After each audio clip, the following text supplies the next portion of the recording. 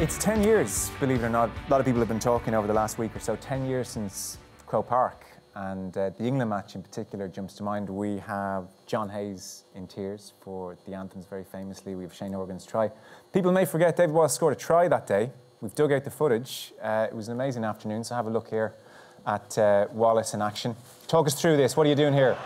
I'm getting as low as I can, and thankfully Donica is there to give me that extra shunt over the line. Fair play to him. He didn't get the credit for that, but yeah, absolutely. What an amazing thing to do that in Croke Park against England on that day. You look fairly calm there, jogging back, but inside, what's going on? Inside, there's a lot more to go, you know. You're playing against England, and, you know, I suppose the history was so relevant to everyone and hit everyone so hard that, you know, you just didn't want to let anyone down. So it was just get back and go again. And it was probably one of the most emotional games, I have to say, I've been involved in. Hayes in tears in the anthem is the standout memory for lots of people. Did you get emotional during the anthem yourself that day? Did you generally? He's a big baby, wasn't he? No, you know, I obviously you were emotional, but I was very fearful. I was very, very nervous before games anyway. Right. So it was probably, that's what I was going through, you know. Just, you know, the guys would feed off. The whiter I was, the more comfortable they were, because, you know, they knew it was we were at the right pitch, I think. Rugby players have the dream job and then have to get real jobs. And you have done it the opposite way, which is you had a job in an office and now you've gone for comedy and your brilliant podcast, An Irishman Abroad, the dream job. I presume zero regrets despite the uncertainty and the insecurity and the bad hours and all that stuff. Well, like, no regrets whatsoever, but you're absolutely right. I was in an office job going, I don't know how I'm going to survive this long term.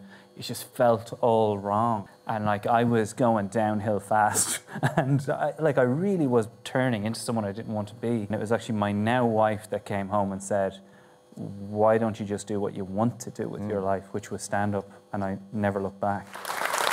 And it's going brilliantly. I mean, it's going so well. I'm sure lots of people listen to An Irishman Abroad. I'm sure you do. I'm getting nods in the head. Never try and gauge that, right? Okay, but never. There's a lot of listeners across the world, and we've had some of the greatest Irish players in rugby ever play, from O'Gara, O'Driscoll, Keith Wood. We even had Jerry Flannery on at one point.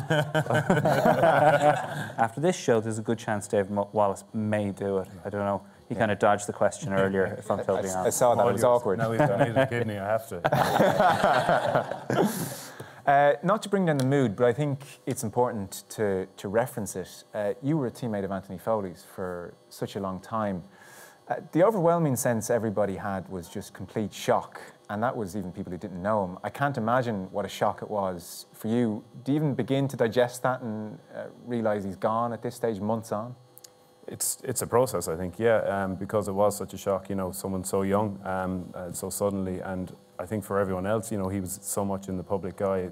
You know, Munster historically was a representative team, so it wasn't actually a club. Axel got his first cap for Munster, I think, in '95, which is when the whole European odyssey started. And he, I suppose, represented the club for so many years as a figurehead, you know, as a player and as a coach. So I think people identified him with being Munster. You know, I don't think there was very few people, if any, who were involved in Munster for the tenure that he had. You know, the length of time and also, I suppose, how he approached Munster and his attitude to it, and how he gave that feeling to other players around him, especially the younger players who are now, we're seeing them peak and come to fruition. A lot of that was based on Axel and the guidance and, I suppose, the mentoring that he gave them over the last few years. And he is.